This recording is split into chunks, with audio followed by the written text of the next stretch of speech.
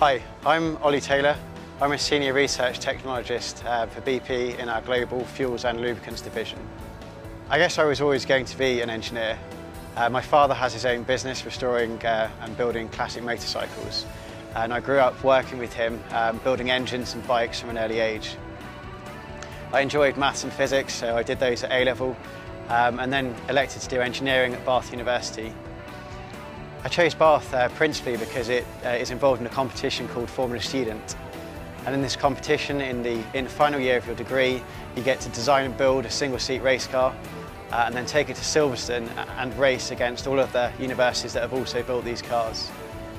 By my final year, I managed to project manage my team and actually we achieved the best UK finish in our year of competition and we also placed 6th globally.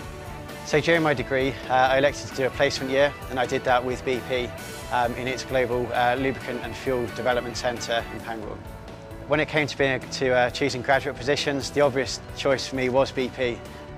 I've always been interested in motorsport, so the highlight of my career so far was leading a project to develop the oil for 6 of the cars on the Formula 1 grid. This is a great project to combine my technical capability from university with all the skills that BP has taught me around lubricant development, statistics and project management. One of the biggest challenges when developing any oil, particularly one that's used in motorsport applications, is to increase performance without sacrificing durability. I got to work directly with the engine manufacturers to test and prove this new formulation would work, testing on Formula 1 engines, and then got to see this launched into the Formula 1 season.